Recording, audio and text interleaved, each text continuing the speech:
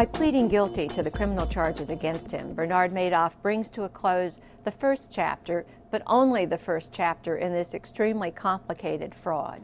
The task now that lies ahead for prosecutors and investigators is to try to trace where the money went and can any of it be gotten back. To try to track the money, they're going to be examining with forensic accounting tools all of the ins and outs of the various accounts that Madoff used. Richard Strasberg, for years, was a federal prosecutor in the Federal District in Manhattan, which is the district where the Madoff case is unfolding.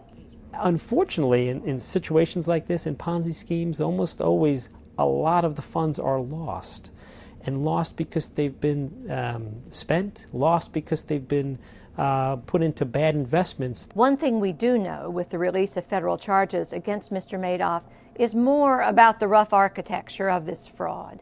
The federal prosecutors explained how Mr. Madoff recruited a staff of ill-trained and inexperienced clerks, directed them to create a flurry of customer statements and fraudulent records, and moved money around between banks in New York and London and Europe to give the illusion that there was some trading activity going on.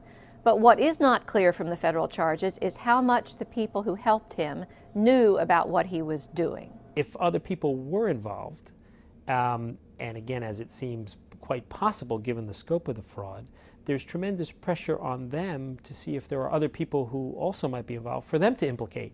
The most compelling question left unanswered by the federal charges against Mr. Madoff is whether or not any members of his family knew what he was doing or even helped him do it. With respect to the assets that have been reported to be held by his wife and perhaps assets held by other members of his family, the key there is going to be whether the government can trace back proceeds of the fraud to those assets.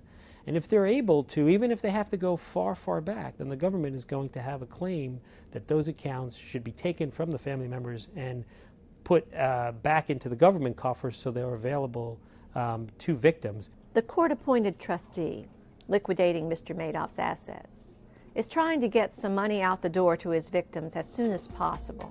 But that's a process that could take years.